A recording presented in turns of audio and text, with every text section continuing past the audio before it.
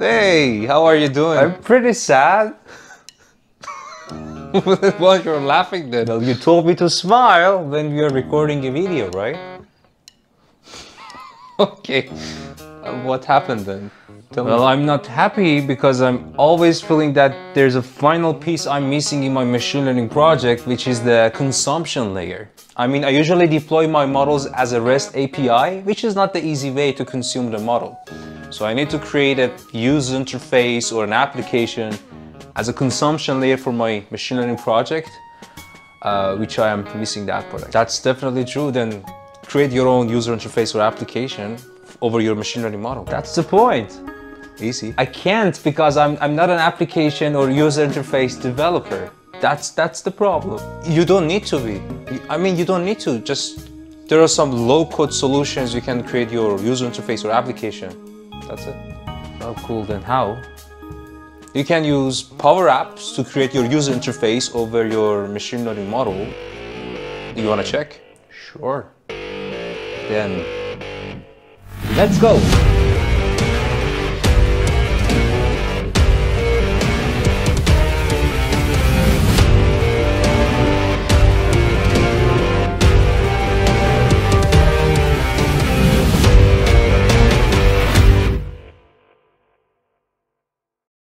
Hello everyone, this is MG and welcome back.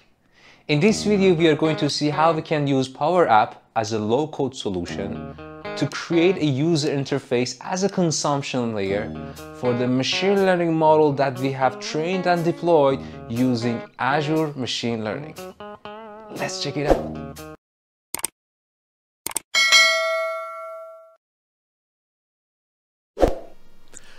So before we go to PowerApps and we create our interface, we certainly need to have a model get trained and deployed. Here I'm using Azure Machine Learning. So if you have seen previous videos of mine, I have already talked about AutoML, how you can create your own model, get trained with automated steps that you don't even need to code, or some other ways in general that how you can train a model using Azure Machine Learning.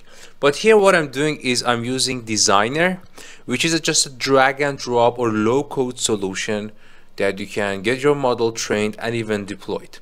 So if you go to your Azure ML, as you can see, this is my Azure ML workspace.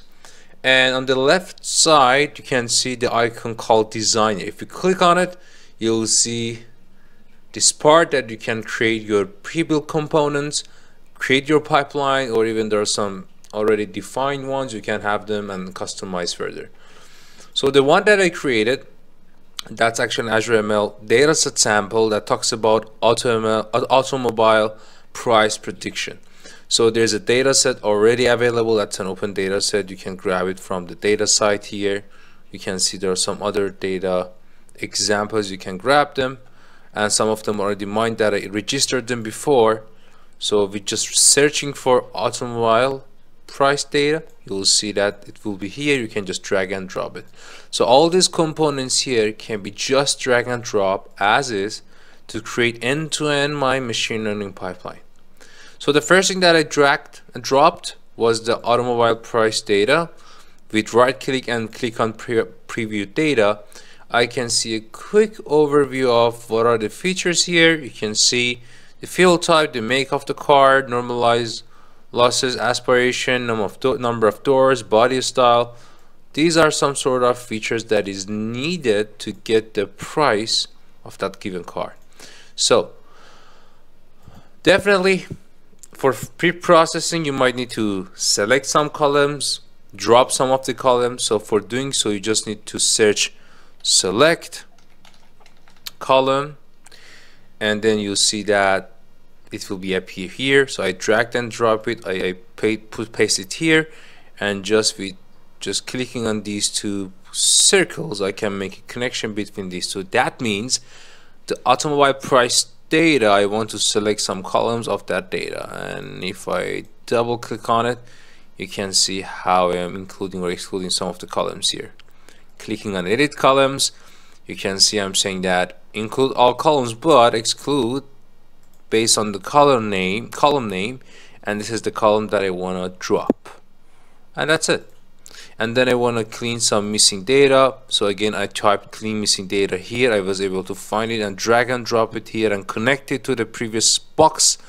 And if I double click on it, this is what you will see, that hey, I want to have this applied to all columns, and if there's a missed data, remove the entire row. There are different ways to clean, but this is what I have chosen. And then splitting the data, I type split data here, then I drag and drop it. Let me actually do it. Split data. Oops, sorry for typo. Yeah, there you go. So you can just drag and drop it, and you can see how I make the connections, but I don't want to do it again because I already did. That's here. And why I clicked on the left side and connected to split data, because this is the cleaned outcome, this is the ignored part. So I want to have the clean part, not the part that is dropped, to get inputted to split it for training and testing. So I put 70% for training, which comes here, and 30% for testing, which comes here, which is the output of split data. And that's why for the output, what I have been doing is I am connecting the training data to train model. But I have to say, what is the algorithm I'm gonna train model? So I chose linear regression. I just simply type here linear regression, but there are lots of more other machine learning algorithms. You can just search the names and drag and drop them here. And then after training the model, which is linear regression, with the training data, which is 70% of the split data, then you need to score the model. So for scoring, I need to type a score model here. I drag and dropped it, connecting to the train model, and of course we need the test data to score the model. So I'm gonna all the way connect to that 30% that we split it, which was for testing. After scoring, we need to evaluate the model. I just type evaluate model here, drag and drop, and connecting the final outcome to evaluation. That's it. When I was done, I clicked on submit, and what happened? If I go to pipelines, I see there's a run that I created. So that's okay, I don't want to save anything. And there you go. That was completed successfully because I clicked on submit, and you can see all the boxes ran properly with the green sign beside that shows I did a good job. So afterwards, after the run was over, you can actually see some results. Let's say I want to see how the model did the prediction for the test data. So you right click on the score model, preview data, score data set, and you can see here is the scored data. If I scroll all the way to the last column, this is the actual price of the car, and this is what our train model got predicted. You can see some of them are very close, some of them are slight differences.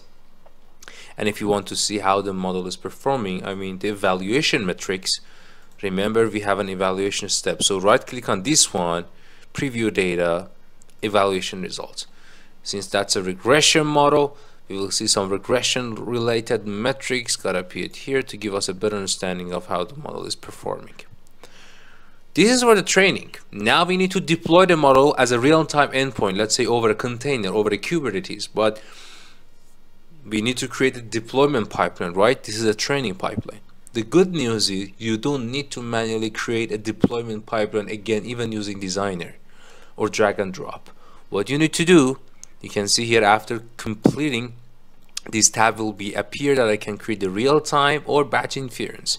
If I click on real-time, which I did before, I'm not going to create another one again to save the time, but I just want to show you how I did it actually.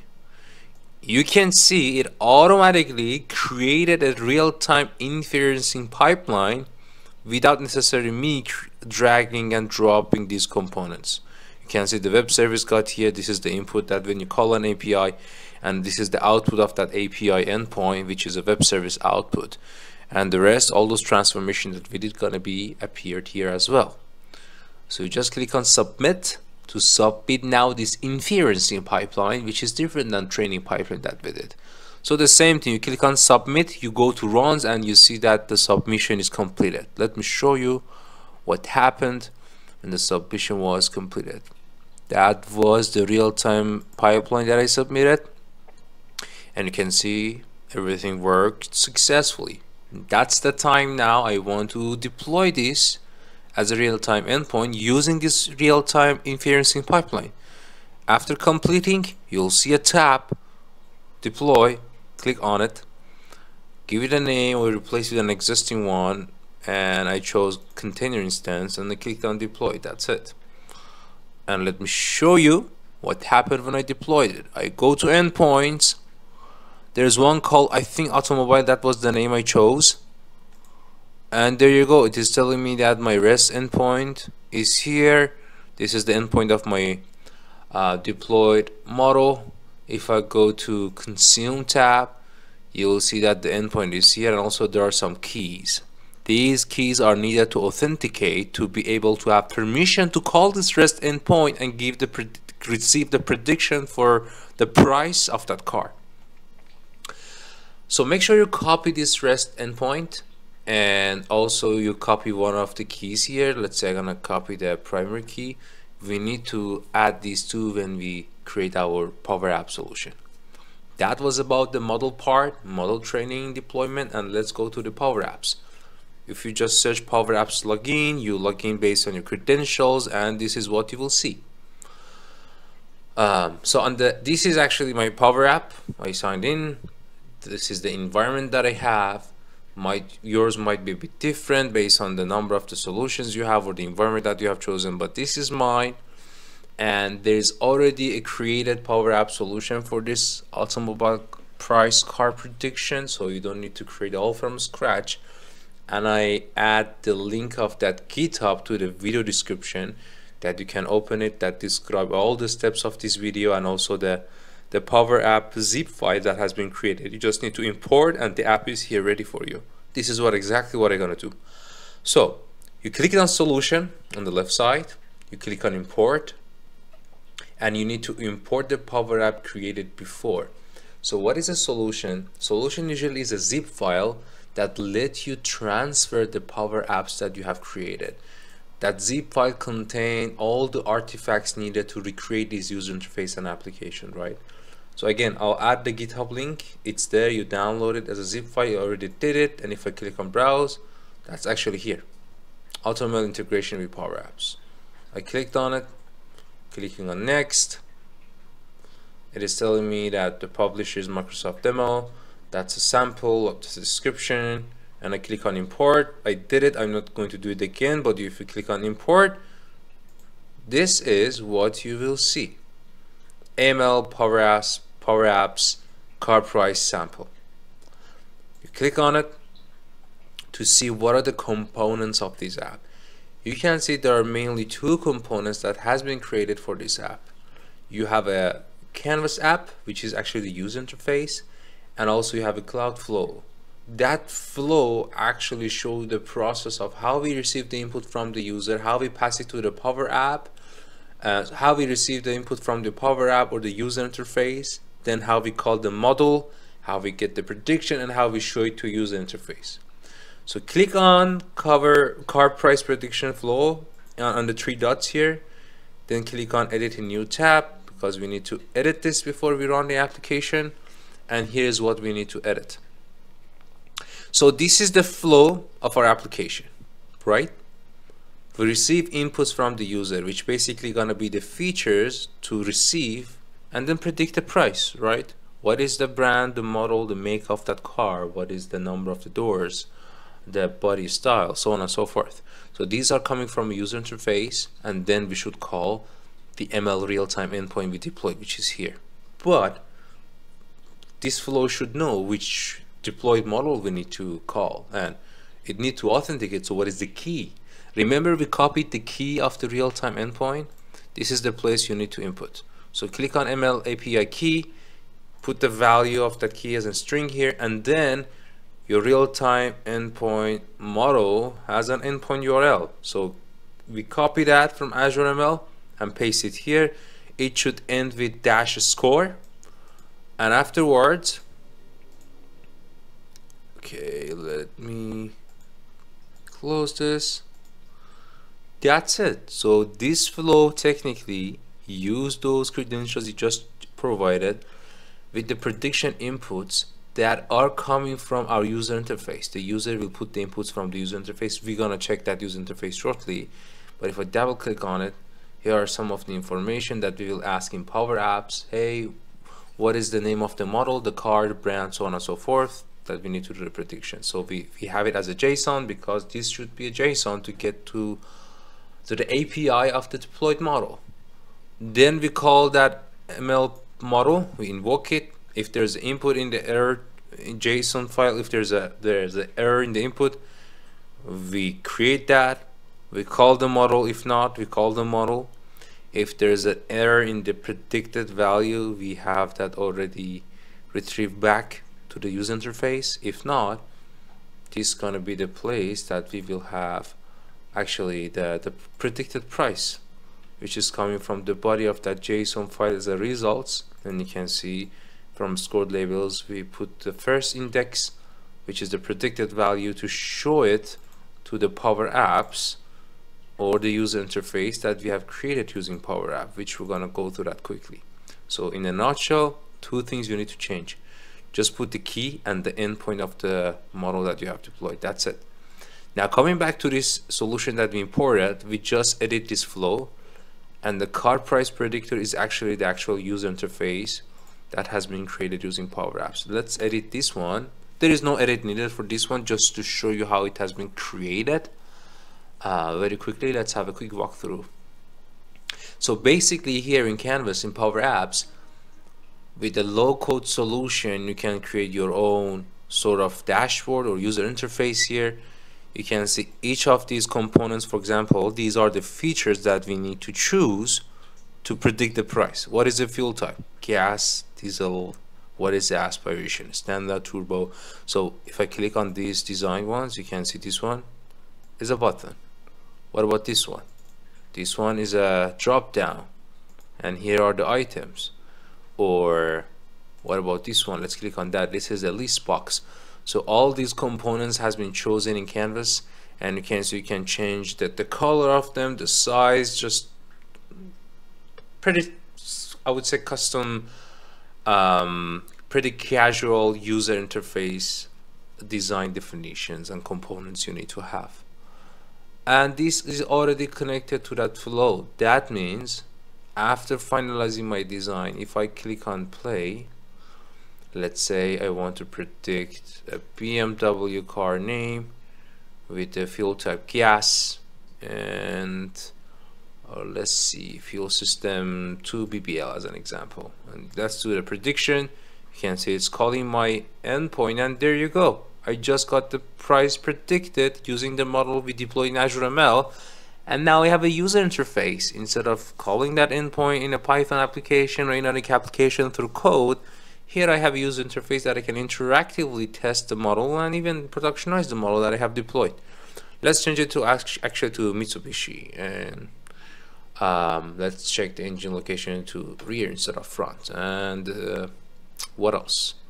Let's change the engine size to 140. I'm not an expert in cars. I'm just randomly changing these variables here, and do the price predict, and there you go. I don't know how old is the data set, if the prices are reasonable with the current time that I'm recording or not, but regardless of the predictions, but this is basically the flow, how it works. And now you can see we have a user interface working properly. When the world says give up, hope whispers, try one more time. Wow, impressive. Yeah, that was pretty impressive.